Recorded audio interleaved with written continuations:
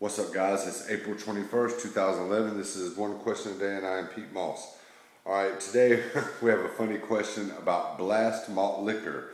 17 state attorney generals have asked Pabst Blue Ribbon to basically pull the drink. It's a malt liquor, comes in like 3 or 4 different fruity flavors, 12.5% alcohol. It will get you fucked up. I'm not sure if it's like an energy drink alcohol like those Locos were. But the main reason they really want to pull it down is because Snoop Dogg is endorsing it, and they're saying that he appeals to a younger crowd, creating younger people to drink. So today's one question of the day is, what do you think about that? Is Snoop Dogg wrong for endorsing that?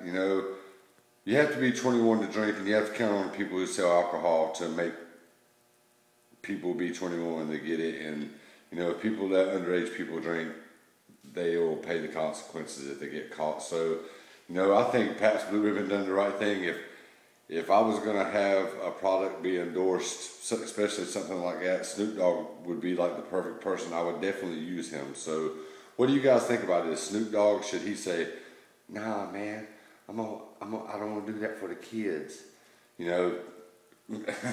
The man who started the Twitter blunt, I don't think he's going to do it. I think he's going to make his paper, and I think he should endorse it. I don't drink.